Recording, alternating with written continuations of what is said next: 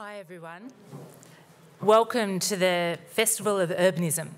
I'm Nicole Gurran, Professor of Urban and Regional Planning here at the University of Sydney, and I'm the Director of the Henry Halloran Research Trust.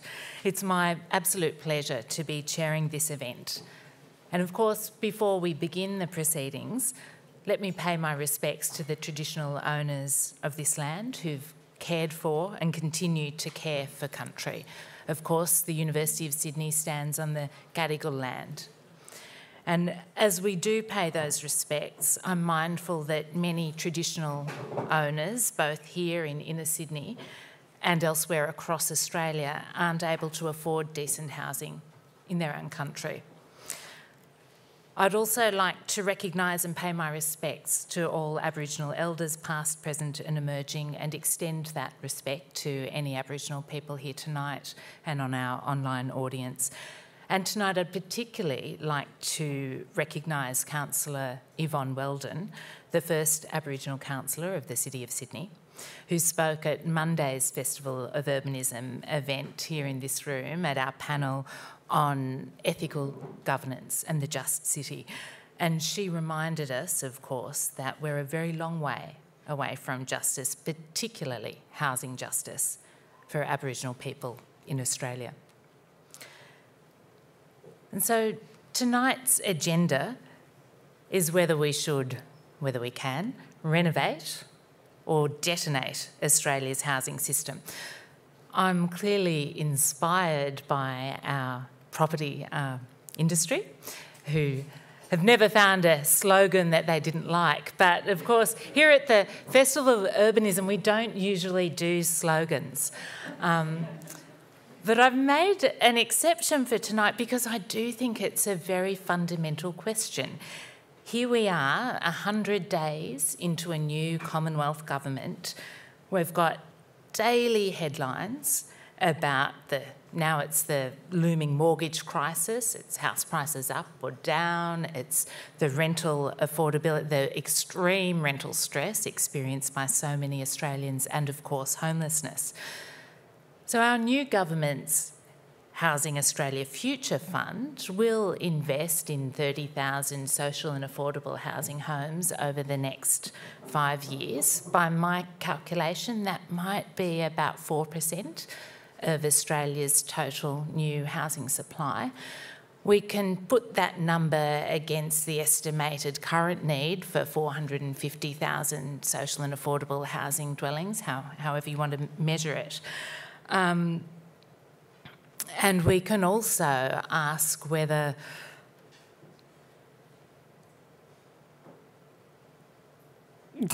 sorry. It's actually ridiculous, isn't it, to be talking about a commitment of 4% of our total housing stock. We're being very, very, very polite. But I do have to very politely say, look, I've got to control this. We've only got an hour tonight. But of course, it's a welcome commitment. Now, we do have 1 million, and I can see my colleague here, Hal Pawson, in the audience. He estimates that we've got 1 million low-income renters in housing stress, but no plans so far to increase the rate of Commonwealth rent assistance. Ironically, the subsidy paid to our 1.2 million landlords in the form of negative gearing and so on will actually rise as their costs rise with interest rates. But major tax reform is off the table, as we understand. And we do, all in this room, understand the politics of housing policy in Australia. It is hard to make real change. And so one thing I really do welcome, and I think many people here welcome as well, is our new government's clear commitment to leadership and to national leadership in this space. They've committed to developing a national housing and homelessness plan for Australia, and of course that is very long overdue. But at the risk of stretching my own metaphor, Tonight, we're asking whether it's going to be enough to plan for some modest renovations, maybe a cosmetic facelift, perhaps a room or two to expand to, house our growing population, or whether our very foundations have become so rotten that we need, with our housing system, to start again. So, to help us answer that question, let me introduce our distinguished panel. And you will see we're waiting for one very distinguished panellist who's going to rush in right from the halls of Parliament any minute. Actually, I might introduce her in her absence. Jenny Long is the Greens member for the seat of Newtown in the New South Wales Legislative Assembly. She's the Greens New South Wales housing spokesperson, and she's led campaigns for renters' rights and supported people to navigate the complex social housing system in New South Wales. Dr Ben Spies-Butcher is Senior Lecturer in Economy and Society at Macquarie University. His research focuses on the political economy of social policy and the welfare state, and he's very well known to those of us in the housing world. Leo Patterson-Ross, also well known, famous or infamous, CEO of Tenants Union of New South Wales. He's long worked in housing justice and spent more than a decade assisting renters, their advocates and the broader public to understand and navigate the housing system. Rebecca Pinkston is CEO of Bridge Housing, which supports 5,500 people living in 3,500 homes across Sydney. Before joining Bridge, Rebecca worked for the New South Wales Government across the social housing sector. John Engler is the CEO of Shelter New South Wales and has been involved across social, affordable and specialist housing for most of his professional life. He's a qualified urban planner. I am. Welcome. And he's been committed to delivering housing solutions, particularly for those for whom the market has failed. And Carrie Hamilton is a finance professional with 25 years' experience in affordable housing and policy roles in the United States and Australia. She's focused on innovative partnership and project debt equity strategy. She consults to government and to affordable housing developers. And I can just see Jenny, welcome so much. You need a mic, yeah, so we'll get you mic'd up. So I'm going to kick off our conversation. I'm going to try and keep myself and our panellists strictly to time, but I want to start with a set of questions for our panellists before we open up the questions and the conversation to you, our audience. And thanks to those of you online who've already sent questions in ahead of time. I'm going to do my best to get to many of them. They're excellent. But we also have a roving mic for people here in the room.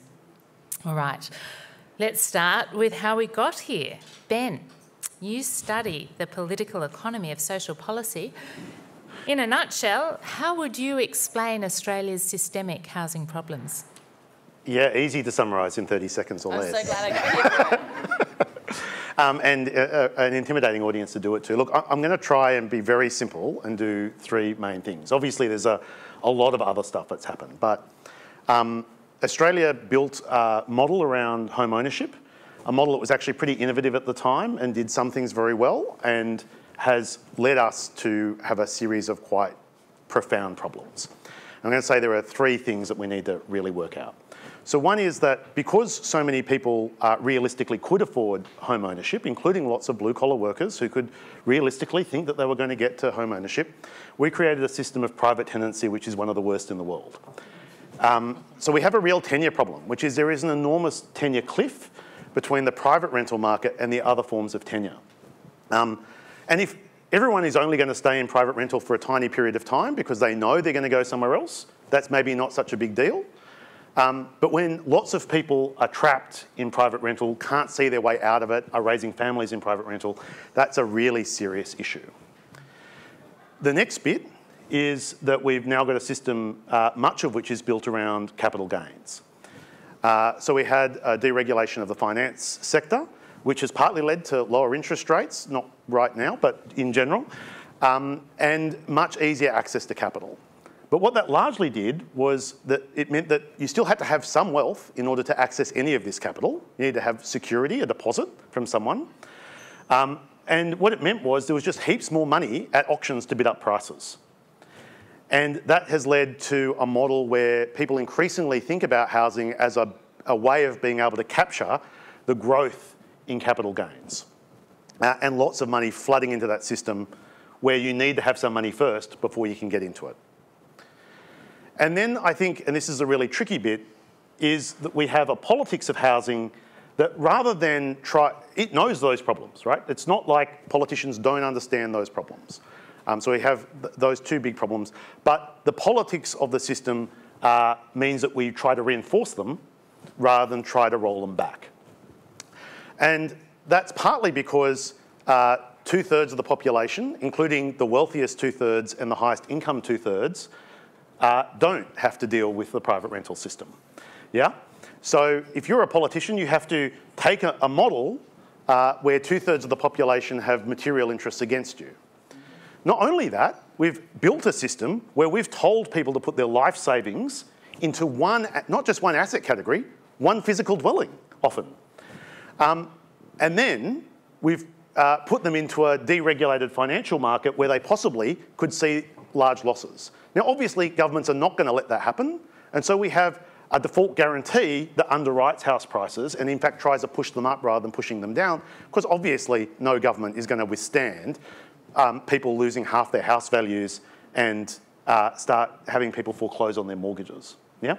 So we've got this very tricky situation. In fact, what they've done instead is use the tax system and first home buyers grants to be able to inflate this system, which is not only most people's form of tenure and investment, it is now one of the main sectors left of blue-collar employment, where the people who are employed in that sector, because it's a market sector, you might hear that supply is the solution to bring down house prices.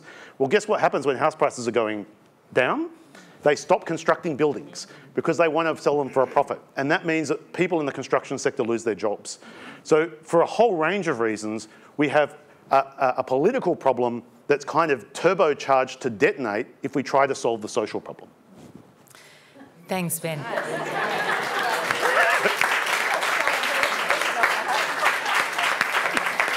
And just for our online audience, just so you know, this is actually like a pantomime tonight. We have an audience in the room that are hissing, that are murmuring, because this is no good. And they've just applauded an expert but absolutely damning diagnosis of where we are and how we've got here. Jenny.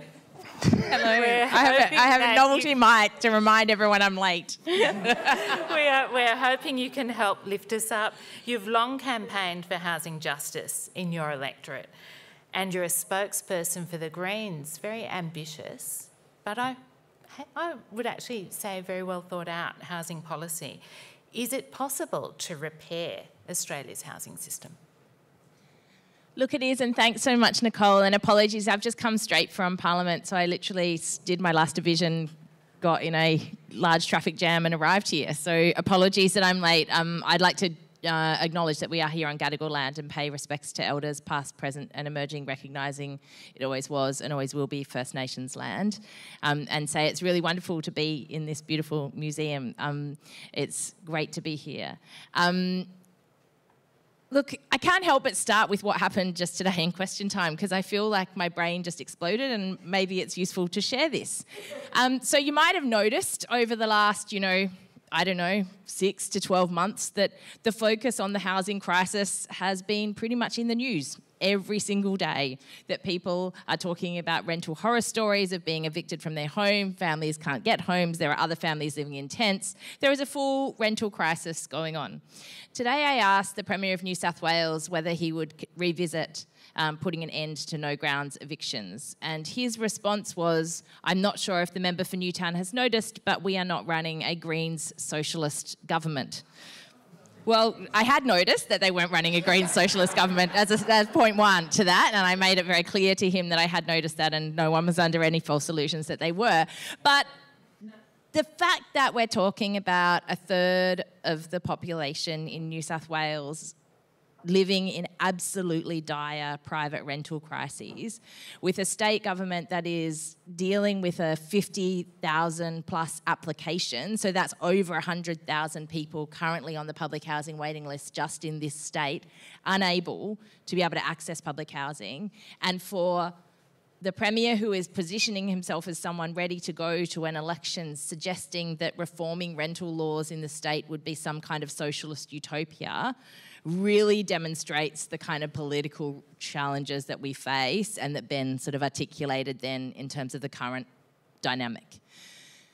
I know I was going to bring some hope, so I'll say I think there's a couple of things. The first is to say that if we look at the health crisis we've been in the last couple of years versus the housing crisis we are facing and the inequality crisis, that unlike COVID, unlike the health crisis, we have solutions. Like, people in this room know the answers. And so I think what's incumbent on all of us is to actually be saying this is not an insurmountable problem. There are actually really clear-cut solutions that advocates, that experts, and that people living in insecure housing have been advocating for many, many years. And that crisis is growing, but we don't need to feel hopeless about that because there are solutions. What does the solution look like? Yes, supply is not the answer, but what is the answer is pretty simple. It's not counting people that are homeless on the street, and I often find this, sure, data is useful, but you don't solve homelessness by doing a street count or having CEOs sleep out in Martin Place for one night. You solve homelessness by investing in massive amounts of public, social and affordable housing. And what that looks like in reality is not what we were promised in the last federal election of 10,000 homes. What that looks like is 1 million homes. Because what that looks like, and this is the Greens' vision, is to say that we need to actually address this crisis at the scale with which it is being delivered to our community. And the crisis is real.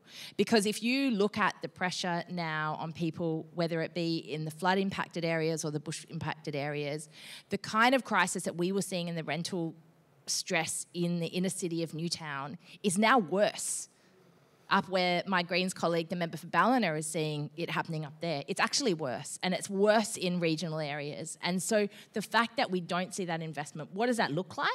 It looks like recognising that we need to invest in housing in the same way that we invest in healthcare, is the same way that we invest in public transport, in the same way, and private transport, if you're asking the Liberal National Government, that's a side dig. But it's the idea of saying that we need to be looking at billions of dollars being invested to build homes that are going to provide people with safety and security.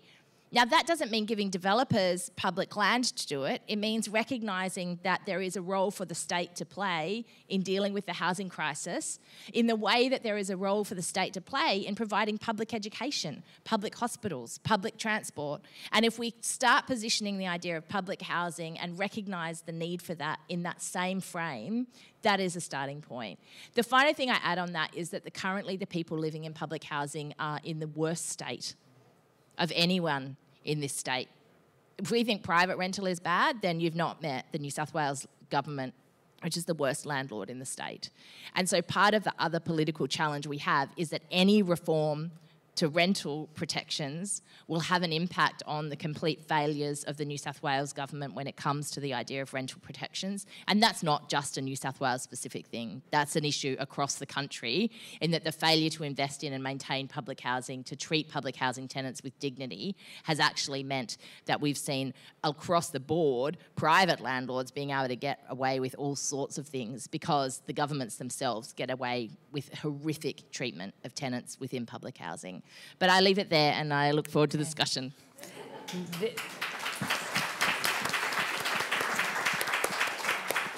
There will be discussion. Leo, we know that in terms of housing disadvantage, it is lower income rent tenants in the private rental sector who are the worst off. Do you think we can renovate the system in their favour, or do we need more radical action?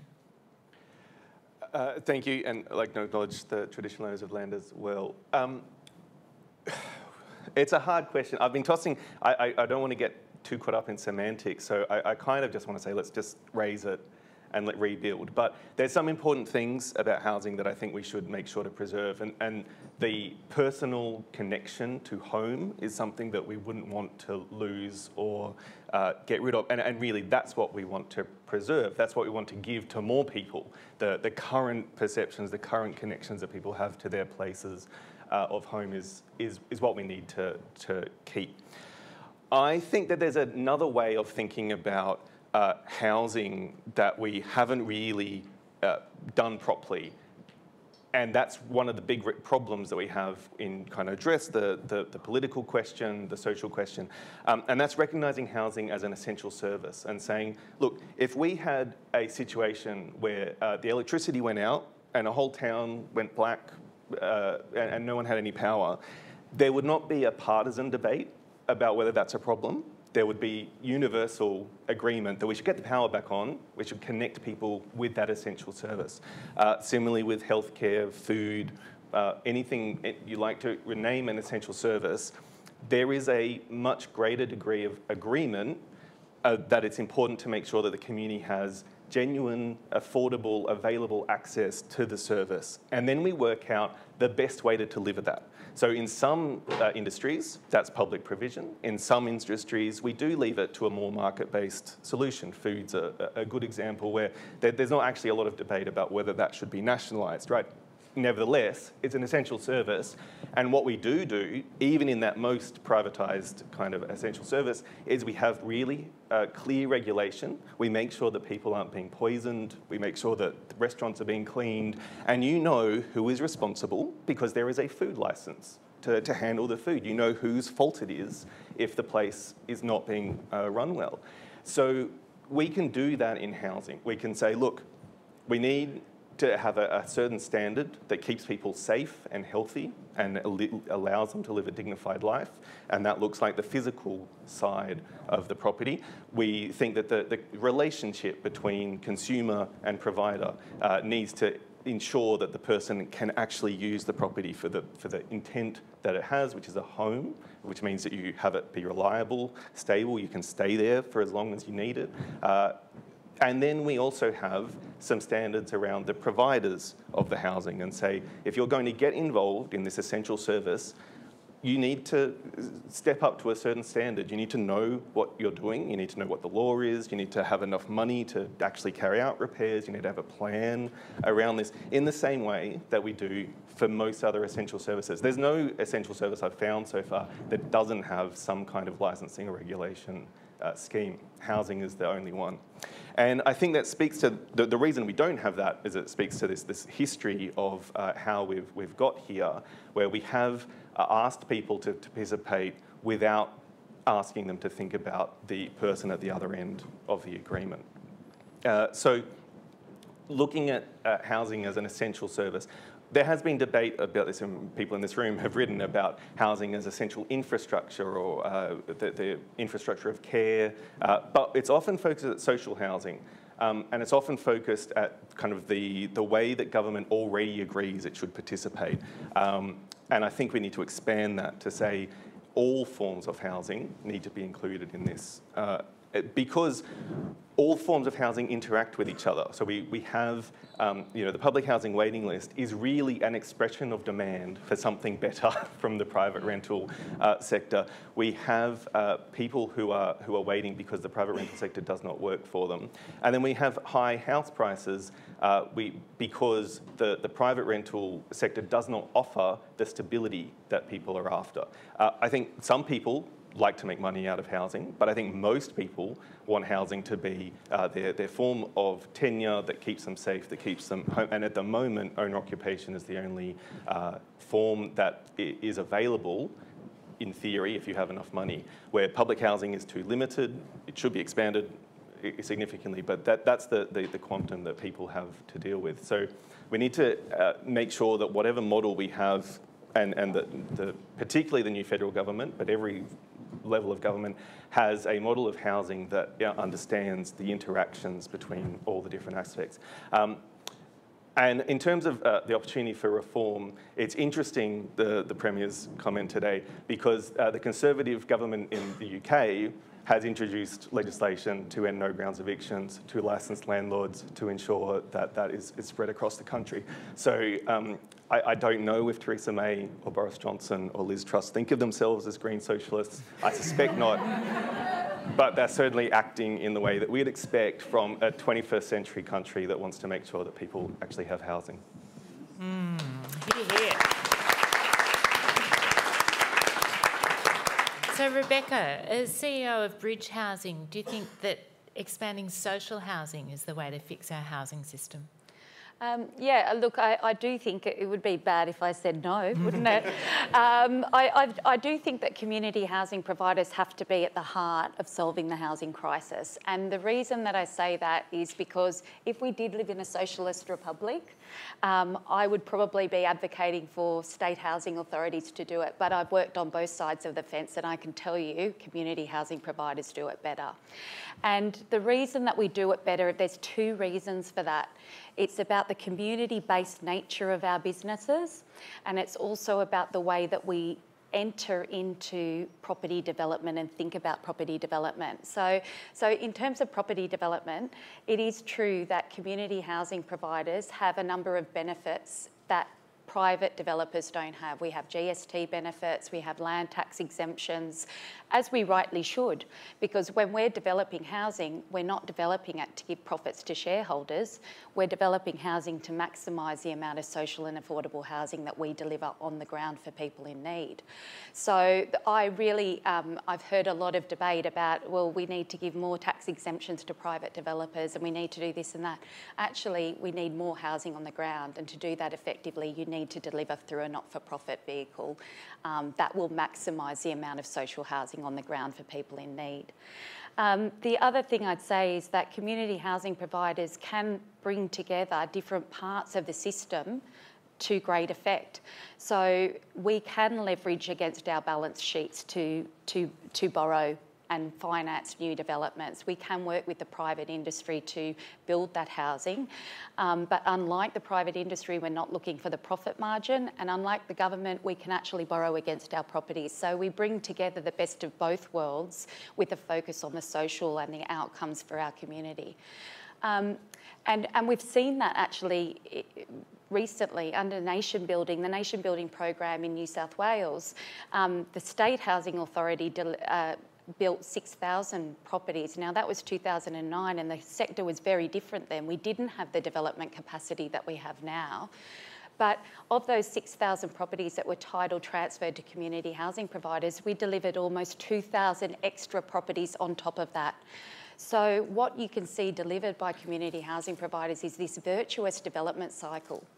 It actually recreates and creates more housing by putting that through the community housing sector.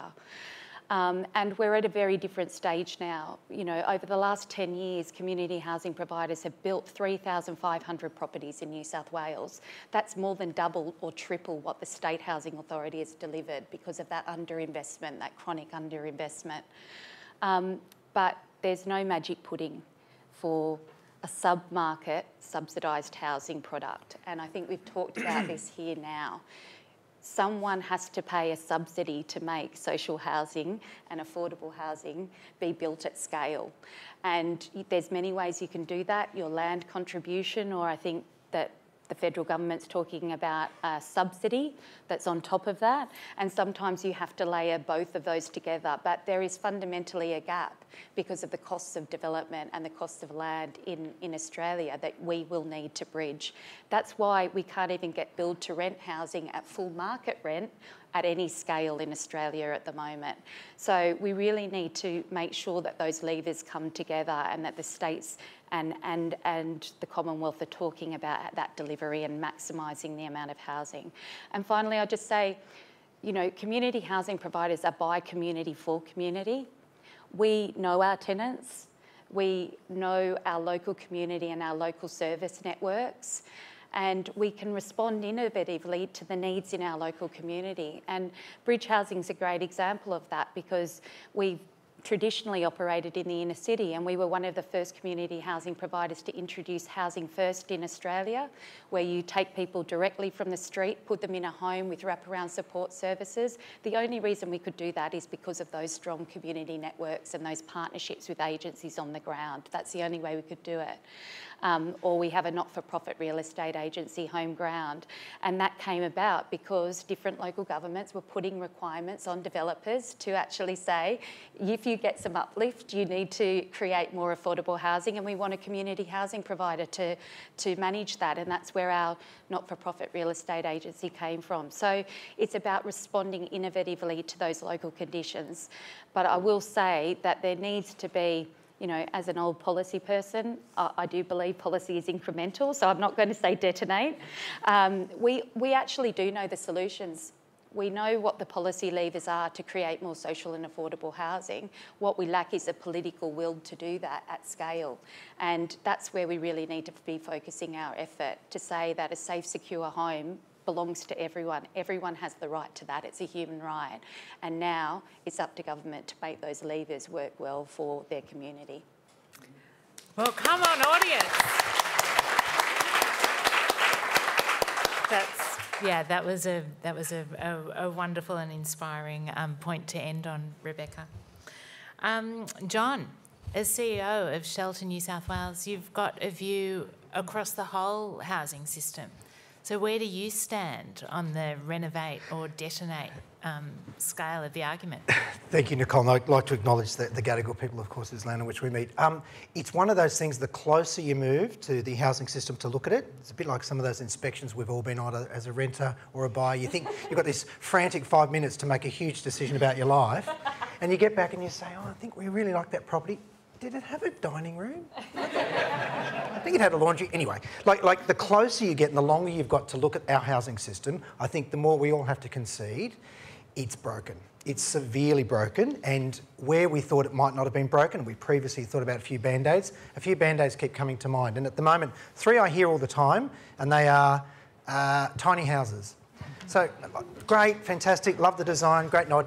But if one more person comes to me and tries to convince me that by putting a pitched roof on a very small caravan, it somehow is a solution to our housing crisis. But hats off, and I never want to be negative. It's supplying more stock, great idea.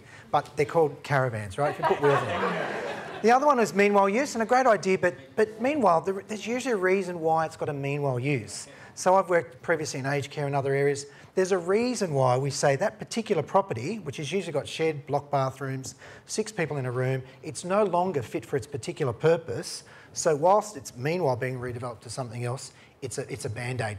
The one that I see all the time, and I think the fact that the ABS in this country has had to introduce a new category called rent vestors, I'm one of those, with this tiny little house we live in. Rebecca and I will share stories about once you've got that third little one, you know, it tips the scales in terms of where are they all going to sleep. So you go, okay, we'll rent ours out and rent somewhere else. The fact that that's a new, relatively new category means that we have to have a whole discussion, not just restricted to the obvious, you know, end at the continuum that's about government overt intervention or overt subsidies, but the whole system. So when I add those 3 things together, I think we really do need radical reform.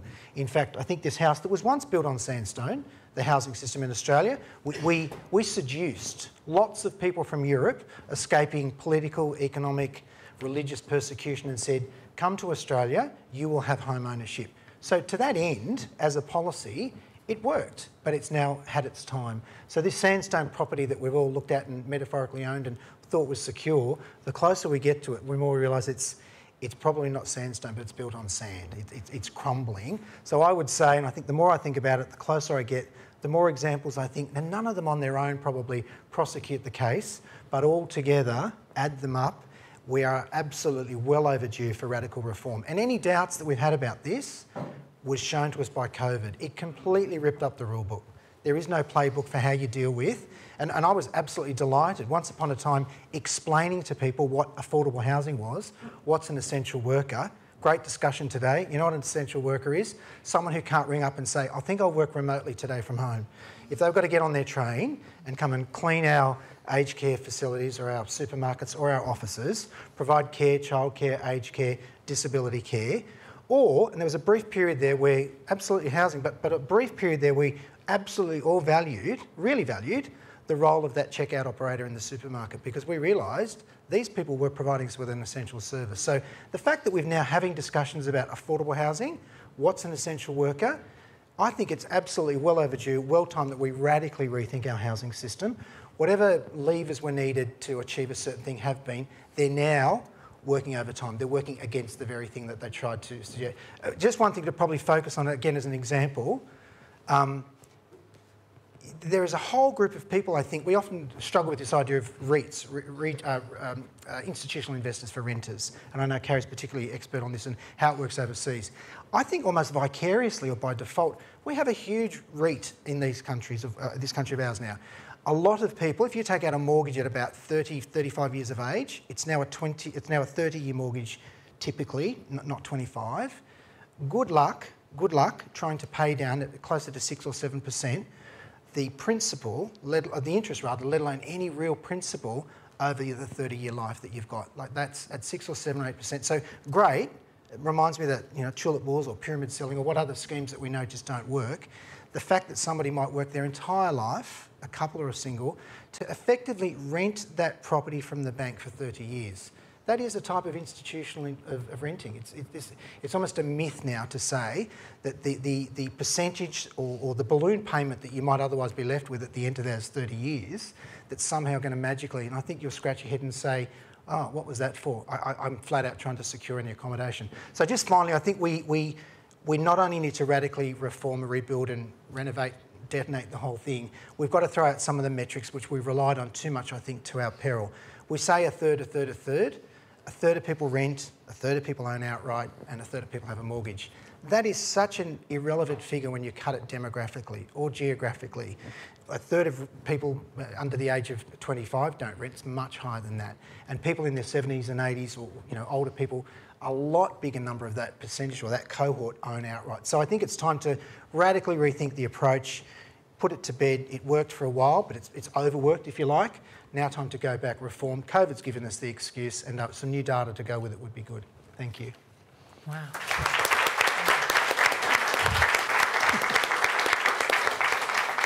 Thanks, John. That was a really radical demolition of the housing system. He started with tiny homes, slaying that dragon, and he ended up with the whole system.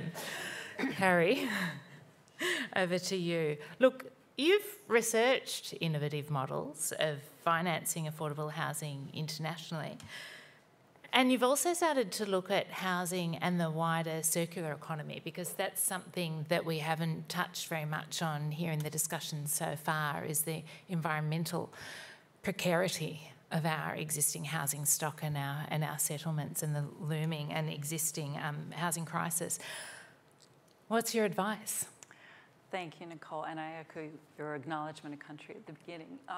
Look, there's always a token finance person on these panels, and one is always expected to bring the silver bullet and the innovation. And look, the only innovation that we need in housing finance policy is just to stick to a policy. That really would be, we need to detonate the silver bullet concept. If we detonate anything, it's that idea of just a quick fix.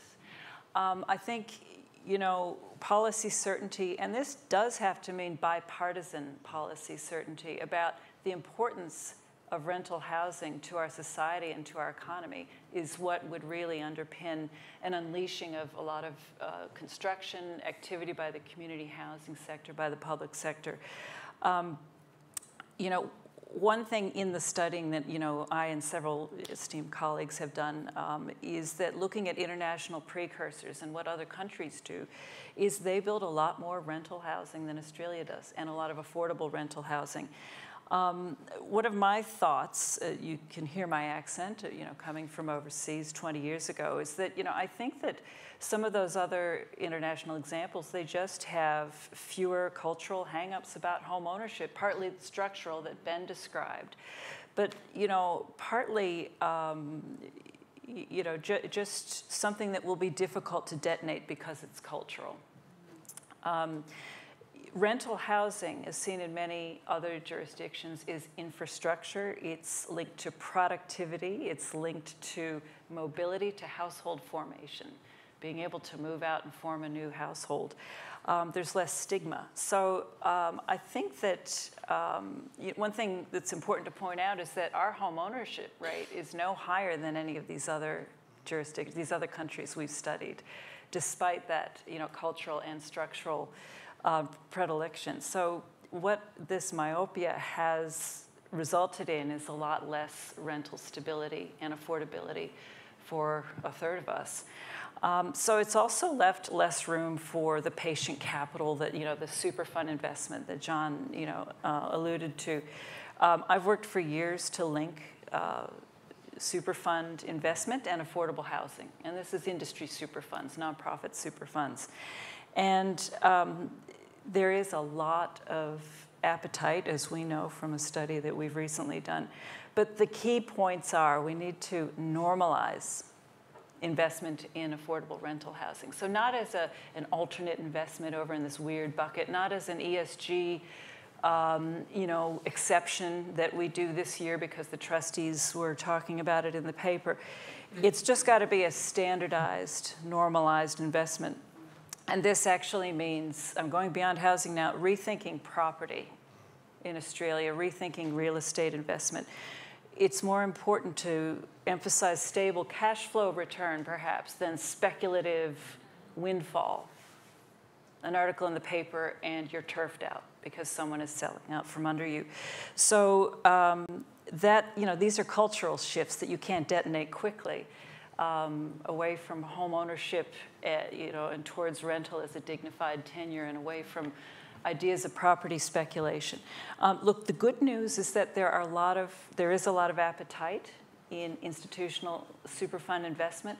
And the reason we talk about institutional investment is, frankly, the LNP's own review of NIFIC last year put the cost of providing rental housing in Australia at $290 billion.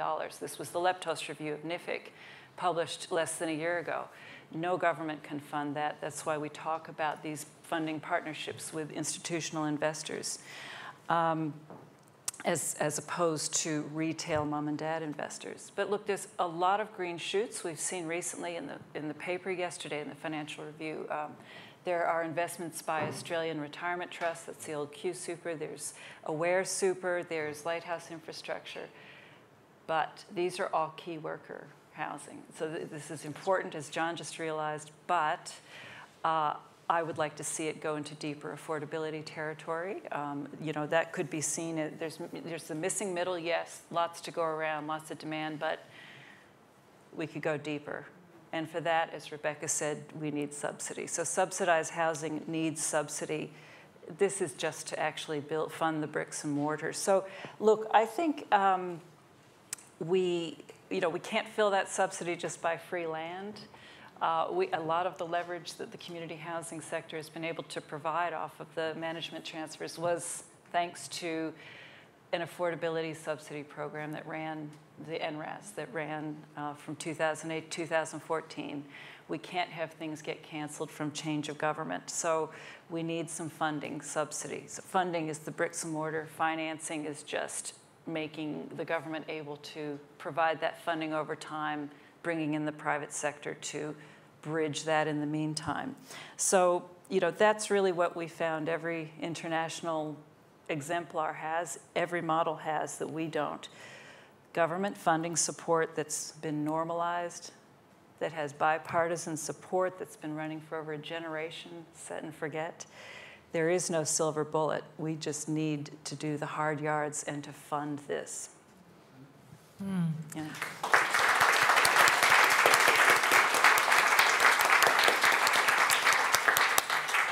And you didn't even get on to the green piece, but I suspect that's going to come up in some of our questions, which is a cue for people to start signalling. I've got Dr. Catherine Gilbert here, our extremely well qualified expert in housing and key worker housing herself, here to manage the roving mic.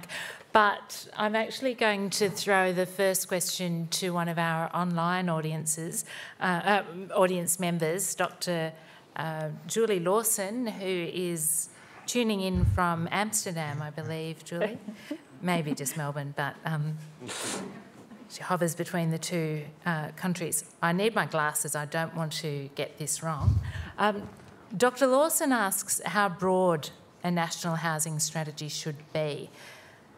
Should it focus only on the vulnerable or extend to the whole housing system?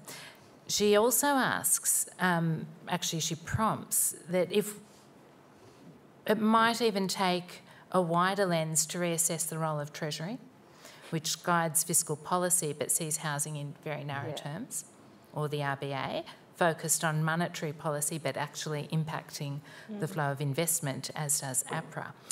Now, I think I'm going to throw this one to you, Ben, to have a first stab at the question, and then I'll invite one other panellist if anyone else wants to have a go. Yoicks, you're giving me big questions, aren't you? So I think one of the main problems that we have is that we talk about housing for very vulnerable groups versus large constituencies which are seen to be normal, and that has wedged politics. So the big political problem that undergirds all of this, I think, is reinforced by having a housing policy that most people believe has nothing to do with them. That the housing system works for them, and this is just for some small other group of people. So I think it absolutely has to be a national strategy. And I think it's also right to say that we have lots of economic levers. I mean, it is very welcome, but somewhat bizarre, that the federal government has decided that the way it can fund social housing is to borrow $10 billion, invest it in the stock market, and use the returns from a stock market to invest in social housing, which is literally the policy. Yeah. Now, that suggests that we've done something to finance that means we don't think public money can do what private money can do, that we somehow think that investors who invest in one property and have absolutely no financial expertise but somehow make windfall gains out of this thing can make money, but the Australian Treasury would be completely incapable of doing it. Like, that's nuts. Yes, it costs money, but it's not. It's an investment, right? They might spend $200 billion, but they'll own $250 billion. They're going to literally make money out of this policy. So we absolutely do need to take a wider lens. We need to see housing as investment, not as spending. And I think particularly for governments, we need to see it not just as investment in that they're going to own land that's worth a fortune, and they will, but they're also going to deliver a series of social outcomes that also benefit them. We're going to help our hospitals, we're going to help our schools, we're going to help our income tax flows. And if you think about it like that, it is actually pretty daft that the government is sitting there not spending. Everyone else in Sydney is. All right. Have I got any questions in the audience? I've got a question over there. We'll hover between audience and online. Yeah, thank you. Is it on? It is on. Yep. So you answered half my question, Ben.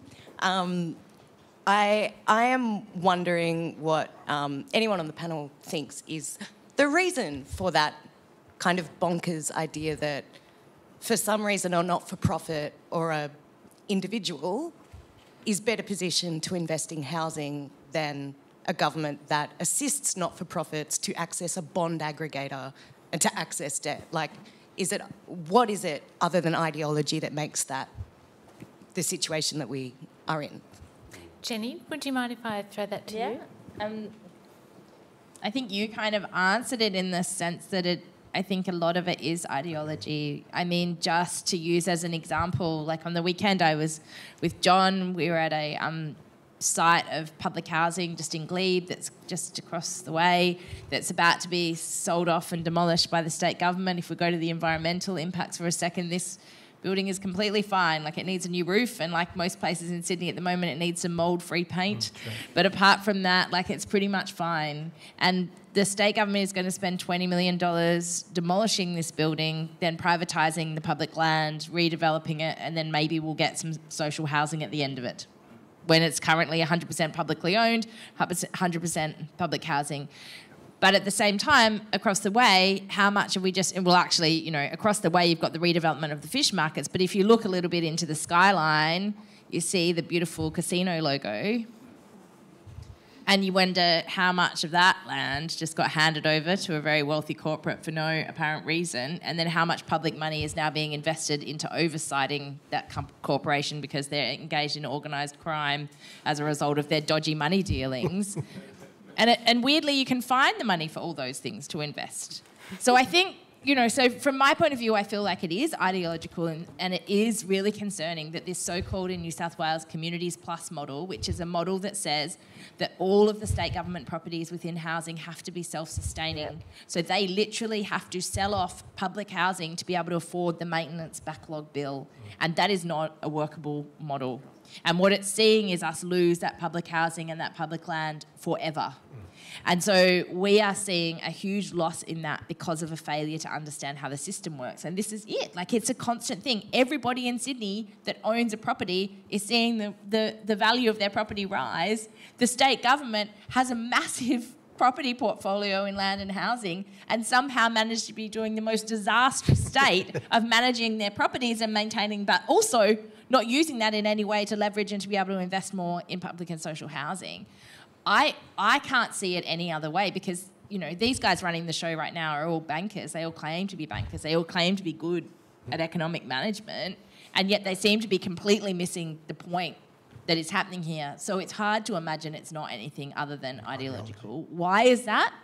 And I think it goes back to the point that we're going to see a generational change, and that third, but who's the third and where they, who's actually owning the property. We're going to see a generational change because that crisis is there, but it is growing bigger and bigger each generation. And I think that is what we are all going to have to tackle on the sort of detonate level. Yeah. Is that it's I worry it's going to detonate itself, because actually people are at a point of crisis. It's not just vulnerable people that are at a point in the crisis. During the pandemic, we had people that had been renting property in the heart of Newtown that would consider themselves incredibly, incredibly privileged with lots of disposable income, that worked in events, that lost their job, and were ringing us going, what exactly do we do now because we can't pay our rent? Is what is like public housing for us? And I'm like, well, there's a 10+ year waiting list, but it should be for you. And they are people that are like never imagined that they'd be in that crisis, and they're there within a month's time. They're at that pressure point. We've got a question over here. I think it was Lawrence had his hand up. Yep. But while we hand you to the microphone, Lawrence, I'm just going to quickly squeeze in one more question from our online audience, which actually sort of reinforces some of the points that you've been saying. It's actually from Matt Keane of DLWP New South Wales Victoria. Treasurer. I was going to say, from Hornsby. This Matt Keane is from DELWP Victoria. The Victorians will know what that stands for. But I might throw it to John. He asks whether state and federal governments should continue to focus on home ownership or instead focus on building a market rental system facilitating long-term and secure tenancies. I'm going to very quickly say yes and. Not only yes and, they should focus on both home ownership and there shouldn't be a class divide. There shouldn't be this thing, I'm a second-class renter, which I think Leo and others have absolutely highlighted and continue to do so. We say that in the New South Wales budget that was released early this year, the word rental, completely missing. All focused towards home ownership initiatives. So, two things. Yes, definitely state and federal should work together to do both. I'll go one step further and say the missing link here, or the missing elephant in the room here, is local government. Because despite the fact that we often say in Australia, we all know that there's one level of government too many, we just can't decide which one it is. When all three of those line up, so when people think it's mine, to be honest. I've got a few local councillors here as well. We know that when three of them work together, the cumulative effect, the leveraging that can happen. So, and I'm thinking very quickly about an example. Dr. Kim Horton, who did some research for us recently, Centre for Regional Development, Centre for Australian Regional Development, says it's time that we had local councils who often own car parks in small country towns very quickly built 1 and 2 bedroom units, because if they don't, they're not going to be able to have their essential workers. So something as simple as that, federal government putting in some money, state government allowing through its various systems, but local government, I think, is often missing in action. It's, to be honest, been a bit in hibernation COVID has said, through people moving, let's get local councils. So to answer that question, all three levels of government together need to do both. And welcome to our local government participants here and online. And we know that many of you have worked really tirelessly and faced other barriers as well. Lawrence? I'm not sure which way to go because I want to ask about 15 questions. So I'm going to just pick one. Before, Nicole's mentioned sort of housing needs, and I think a figure of 1 million plus dwellings has popped up. I might have had a hand in some of that. But just to put it in perspective, that's over a sort of a 20-year period. And in Sydney, you're talking about a third to 40% of all new dwellings for 20 years would need to be in the category of social and affordable dwellings. And it's a bit similar Australia-wide, but in some places it reaches 50%, like around Parramatta and so forth. Now that is effectively saying we don't need any more private rental housing built in Sydney for the next 20 years because we have enough already. What we need is these other kinds of dwellings.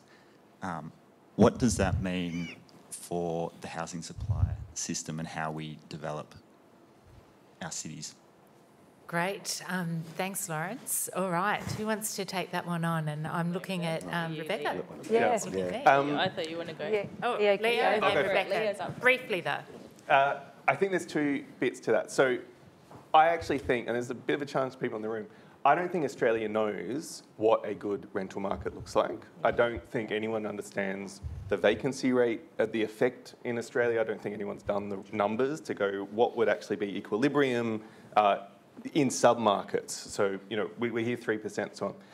I think there's a really interesting question there, though, is my feeling is, and some of you know that New York classes anything under 5% as a housing emergency. It's the basis of their rent control system that anything below 5% is a housing emergency because of the impact it has on the relationships. If we were going to ensure that there was enough housing stock in the system to provide the kind of market incentives for people to act differently towards each other, that means that just in the private sector part, we'd need to maintain something like 50 to 100,000 properties livable that someone could move into if they wanted to, but empty. And that seems extraordinarily wasteful. And I think that's the thing that comes out from your research and others is that not only do we kind of already have enough private rental, we already have enough buildings, kind of full stop at the moment. Obviously, we need more as population grows, but at the moment, we don't actually have too many buildings. What we have is a problem of kind of the use of those buildings and who's able to move into them, who's able to use them.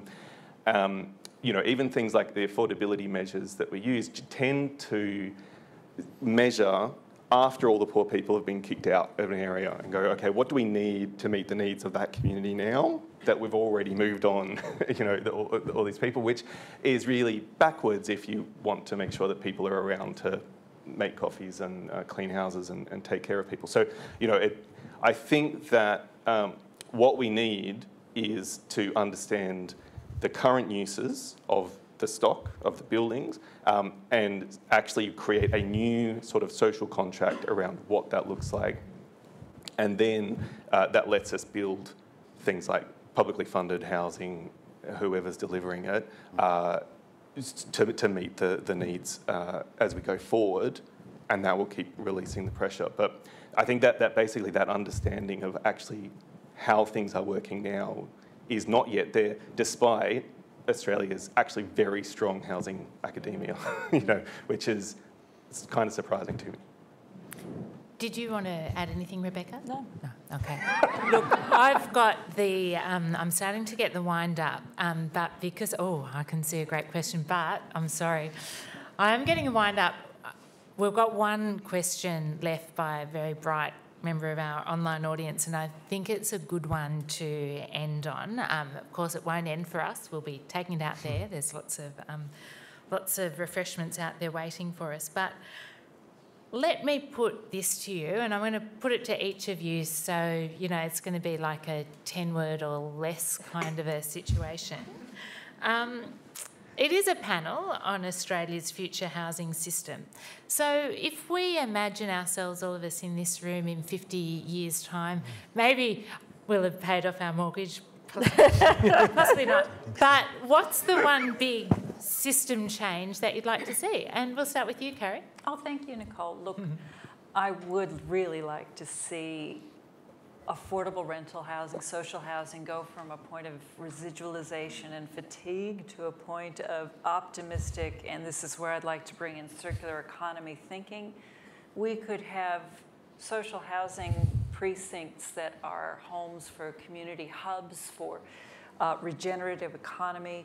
I want to future-proof our colleagues, people who live in these resilient communities. They already have to be very resilient, but I would love to see a more dignity and future-proofing and more efficiencies for tenants through these incorporations, specifically of employment opportunities, like Reconnect project, look that up.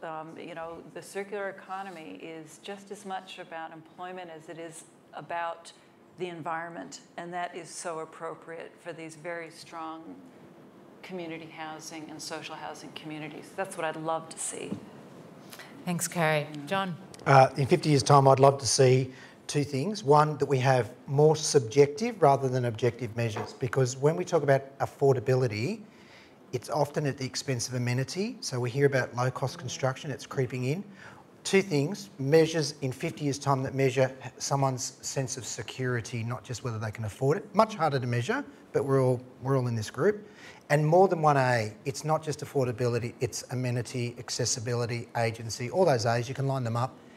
There's got to be more than just one. I think if we go too far down the path of affordability, it would be at the expense of these others. Rebecca? Look, I'll piggyback off Carrie. I think that we need a proper funded social and affordable housing system that meets the needs that are in the community.